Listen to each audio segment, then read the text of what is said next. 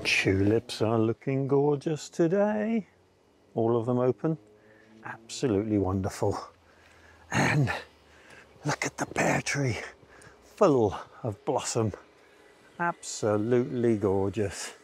And it's warm, so bees are around. So this year I'm hoping that it's going to be pollinated, unlike last year where we didn't get any fruit. So fingers crossed. Well, my path is doing okay. It's been a bit windier and you can see there's a bit of overflow, but that's okay. It'll settle down, I think. Well, today I've got a couple of things I'd like to do, but it's a very leisurely day. So I think I might just do a bit of this construction and see if I can get this bed finished. And hopefully it won't take me too long. But I'm not in any hurry because it's quite warm and I'm in my t-shirt. Fantastic. Right, let's get on.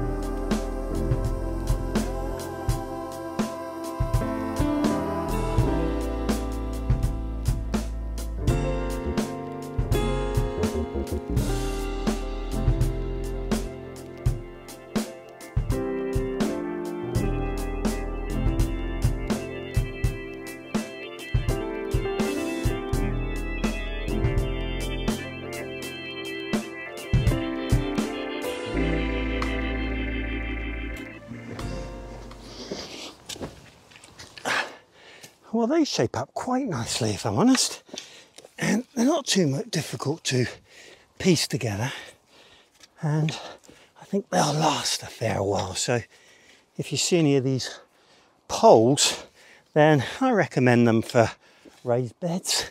They're quick and fairly easy. You do need the right bolts, but they're not too expensive. Still getting some couch grass. Put it back where it belongs, over the other side. Right, just gonna get this level, and this bed should be pretty much good to go. I've got to work out quite what to do with that one. I think I'm gonna use those last two pieces of pole to do the front. And it's gonna be a real mishmash, that one. Partly board, partly poles, but it'll get me through this season until I decide to do something a bit different. I'll probably maybe get one or two more of these poles just to finish it off looking the same, but there we go, we'll see. Right, I'll bring you back when I'm dug. Well, not dug, you know, levelled.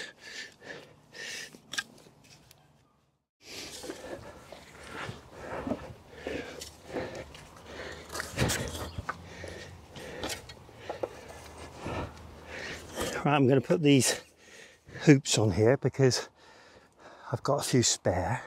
I'm not going to do that blue hose anymore because it doesn't work well for me. But I know a lot of people have a great deal of faith in it, so more power to your elbow. Right, one more.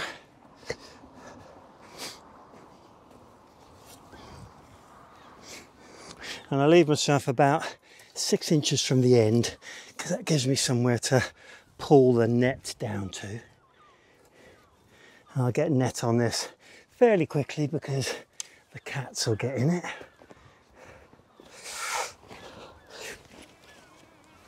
There we go. I've got one little bit to finish over in there, but my drill has just about had it for today. So when I do these for the front, I'll just finish that off.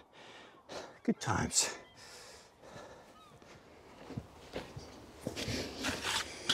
Whilst the seeds are growing, I'm catching up with no end of little jobs. So this one's been on my list for a long time. This hoop just continually falls over in the wind and the rain. So I'm just gonna stand it back up again, and to do that I'm going to use a bit more of this plumber's tape. It makes very simple brackets. Just twist them round and make the shape you want, and then cut them off, and you've got yourself a ready-made bracket. I just use a very old pair of secateurs. I'm going to make 3 or 4 of these because I just know there's another couple of poles that need attention. So I'll make a couple of these while I'm at it, and then I can use those on the other poles.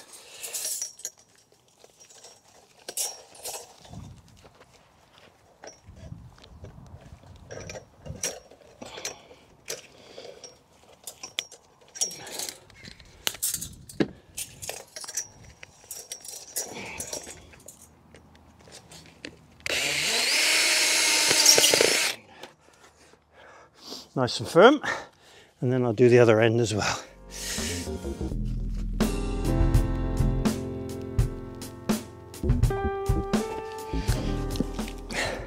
I wanted to show you this bed because this is far and away the worst bed that I've got in terms of weed growth, and it's not really a problem, as I'll show you, but the amount of weed in this year is more than I've experienced before. Right, let's get this net off.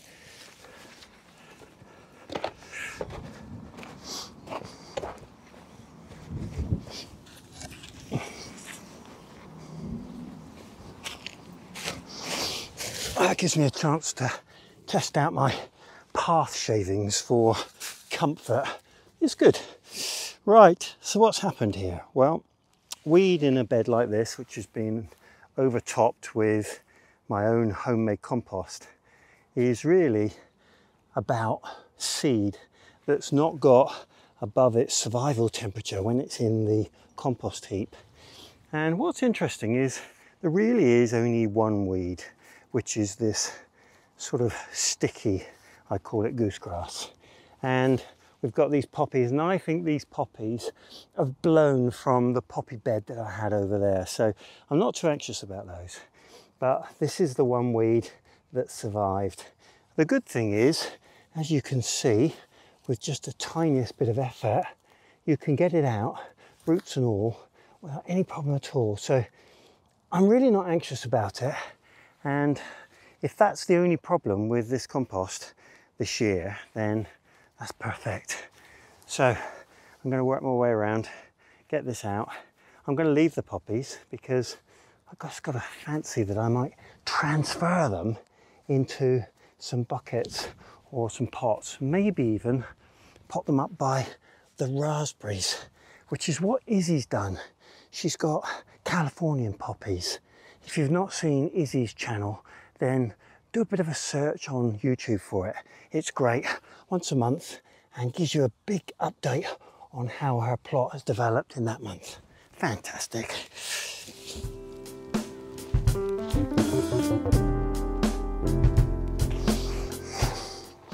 There we go, done. And it only took me a few minutes. So, lots of people ask me about my nets, and to be honest, they're a bit of a mishmash. This is black scaffolding net off of eBay. Cheap as chips, comes in very long lengths, and it's fantastic. Never had any problems growing anything in it at all. And I do use some bird sort of prevention netting, and that works well as well, but it's a lot more expensive than this, and I can't see any real benefits. You can see through it a bit clearer, so I guess a bit more light gets through it. And then of course the EnviroMesh, which is really about keeping the small critters away. And ideal if you've got something that's getting attacked year on year and you want to stop it. So if you're looking for nets, my recommendation is cheap scaffolding netting from eBay. Good times. It's a mighty fine day today. Bit of low cloud. I might be a bit ambitious. Got my shorts on, and well, there's a little bit of a chill in the air, but I'm sure it'll brighten up and get warmer. Today, big day, potato day and broad bean day. So here's my appropriate seed. You can see the chits on these potatoes is fantastic. So looking forward to putting those in. And I've got some new broad beans, or at least seed that I've not saved myself. This is Masterpiece Green, and this is my own Ecodolce seed from last year, and hopefully there'll be some seed in there that I can plant as well. So give them a good check. That one's got a hole in it, but we'll pod those and see what we've got and go from there.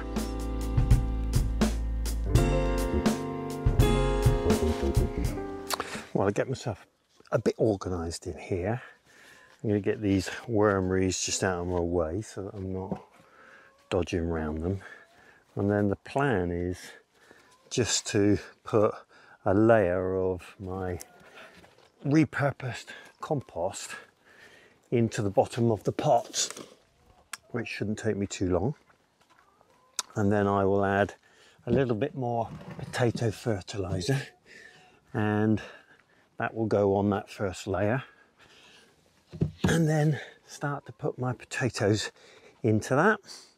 I'll put 4 potatoes in each one of my pots, and then just more repurposed compost over the top, and that's it, job done. And then next time I mow the lawn, I'll be putting a layer of grass over the top for moisture retention.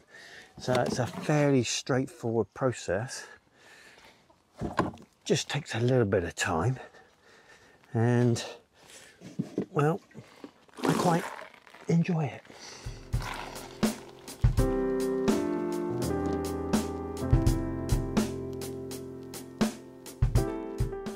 So pretty straightforward stuff really. This compost has been fed once already throughout the winter months just to give it a boost because it was used last year. And then I put that small amount of additional potato fertilizer. So it's an organic potato fertilizer. This is an old packet. It's gone a bit damp, but it doesn't make any difference. And then just a couple of inches in the bottom of the buckets. And then I take a potato and just remove any of the spare unwanted chits because you don't want them competing.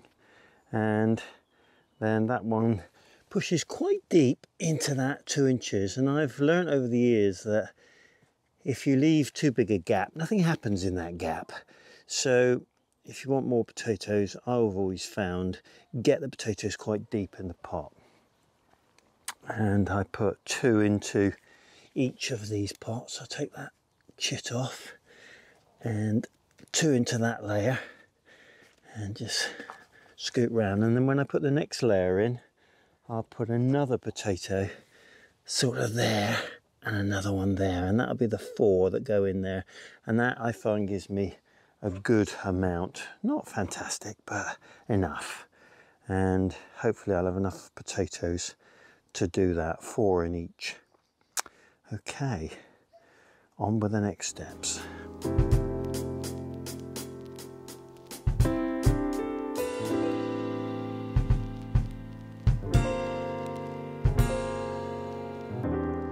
Making good progress now. Pretty much cleared up all that compost that was in that composter. Give that a bit of a sweep, but I still need more.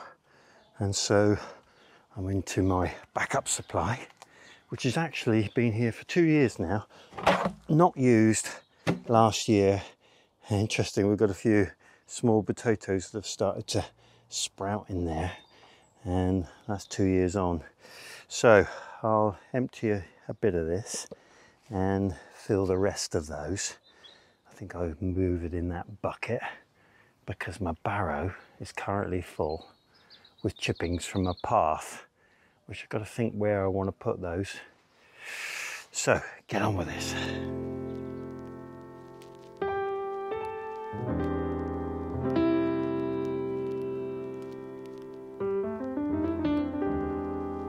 Job done, as I like to say. There we are.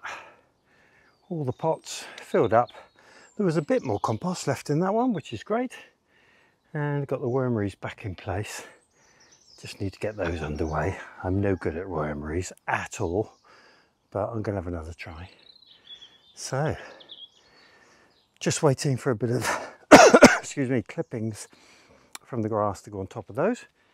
And I think we're way past the frost period now. By the time they show their heads through that soil, we'll be into May, and that's the end of my risk of frost. So, on to the next. So if you save broad beans like I do, putting your saved seed into some water before you plant can pay dividends. You can see there's a few that are floating on the top. There's also a few bugs, and they will be a problem if you sow those.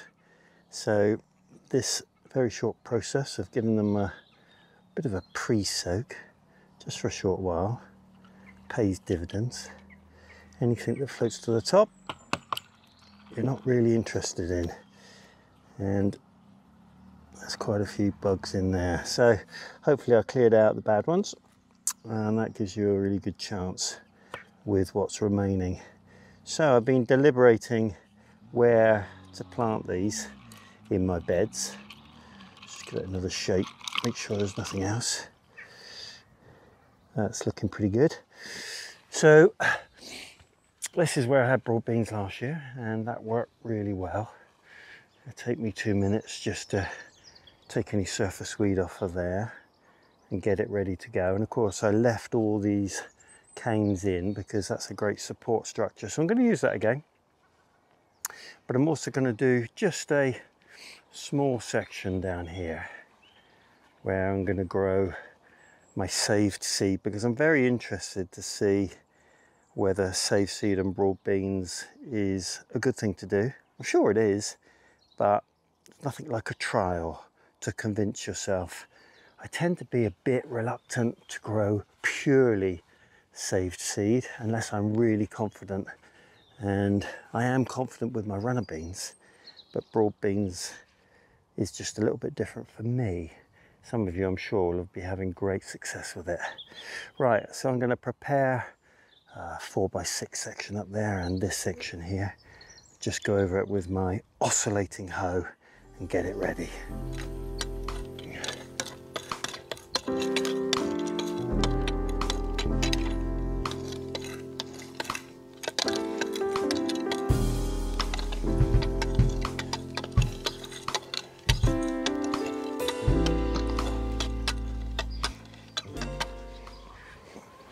Well, this is really very simple indeed.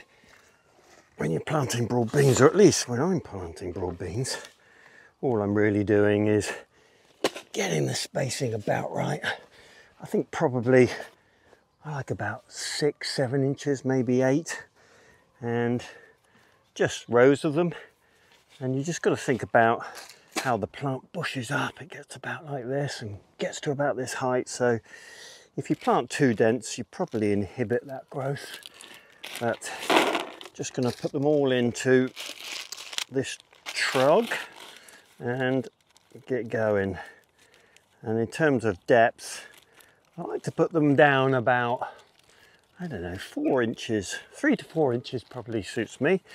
And I'm sure there's lots of other different methods, but that works well.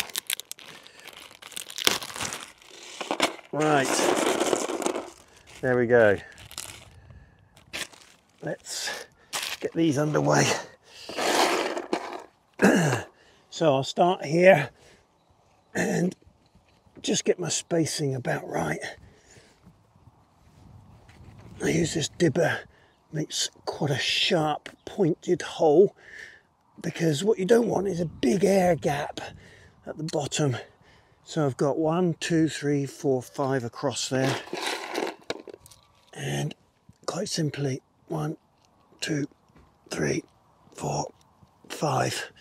It's really not a very technical process, and about the same distance for the second row.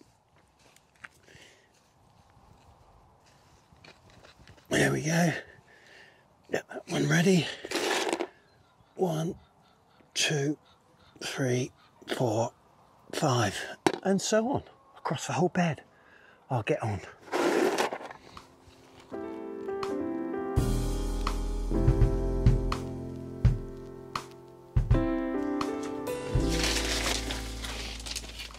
just been very leisurely today. Just going to finish off the morning with a little bit of potting on of these onions, make some space. There's a few things now ready to be moved on to a larger pot. I'm sort of thinking some of the tomatoes might benefit from that, but we'll see how I get on. Right, let's get these cells filled up and then we'll get the onions onto the next stage. I do sift this, but to be honest with you, when it comes to potting on seedlings that are really quite established and reasonably large, I think it's probably unnecessary. But there we are. I've sifted this up till now, so I'm going to keep going. And it leaves quite a lot of larger lumps in, which you can break down and sift further. But I've been adding them to my bed in the interest of just keeping some good organic material going on top of it. And I'm sort of toying with the idea of adding the path rotted down wood chip to this bed. I'm a little bit nervous about the fact that, well, it wasn't pine, it was wood that I recovered from the side of the road that had been chipped by some tree surgeons probably. So I don't know its origin other than it was from a tree.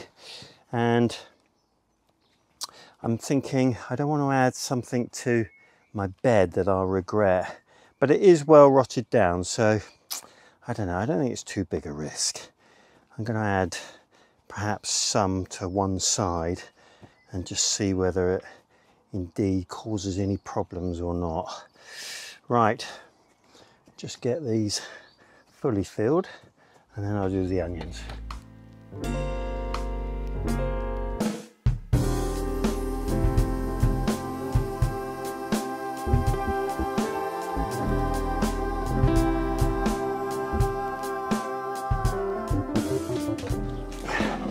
Well, that's the sowing and potting on done on the onions for this year, which is great news.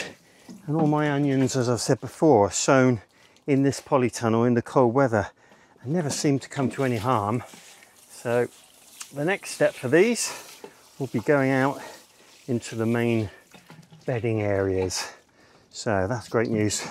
Well, I've got some watering to do with those potatoes and the broad beans that I've sown, and then that'll be it for today.